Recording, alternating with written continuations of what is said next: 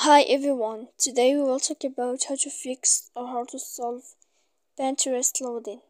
To know how to fix or how to solve Pinterest loading, you should just go to Pinterest and you will click. After that, in this page, you will go to apps, default apps, app settings.